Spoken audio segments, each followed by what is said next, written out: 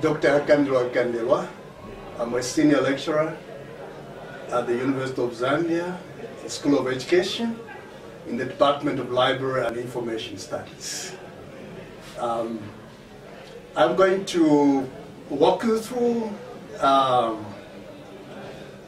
the process of cataloging. As we know that cataloging is a very, very important activity or process in libraries. Catalogs are important as they provide, let me say they're the most important retrieval tool.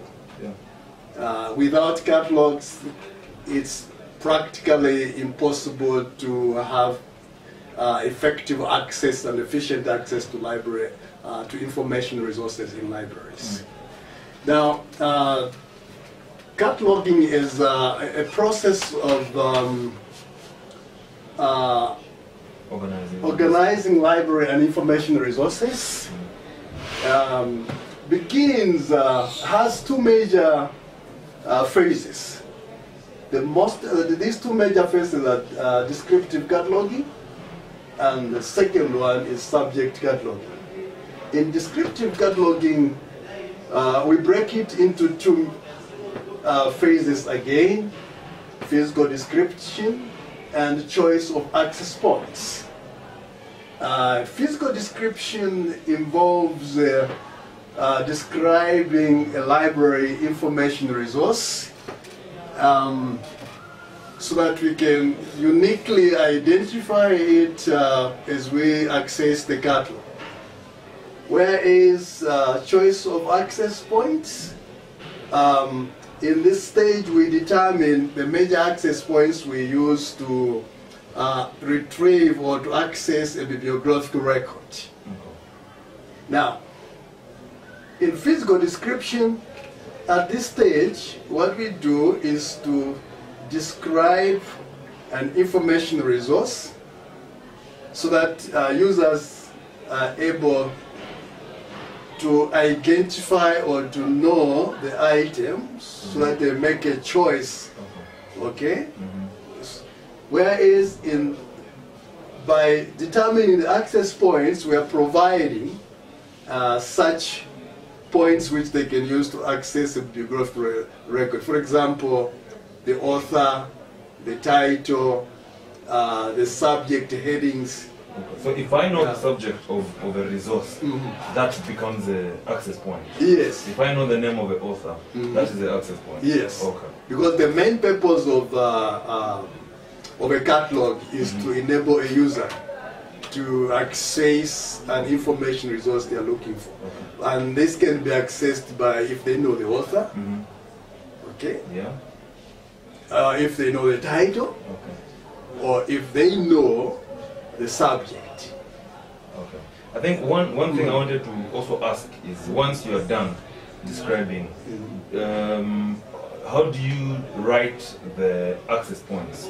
Do you, for example, you write the name of the author beginning with the last name. How do you deal with the title? Do you need to write the title itself, or you just write title on the card catalog? On the card catalog, yes, you write the actual, because it depends on, if it's a card catalog, you write the actual title. Okay, okay. Yeah. We follow standard standards and rules. In this case, we follow the AACR2, which is the Anglo-American cataloging rules. You know, it has been revised. Now we have RDA, which is coming in. Yeah. Yeah. Okay. Yeah. So we follow those standards in order to do the cataloging, so that we are consistent in the way we catalog. Okay. Yeah. Now you gave a very nice background of descriptive cataloging. How about subject cataloging? In subject cataloging, remember, this is one process. Okay. It starts with descriptive cataloging. It comes down to subject catalog.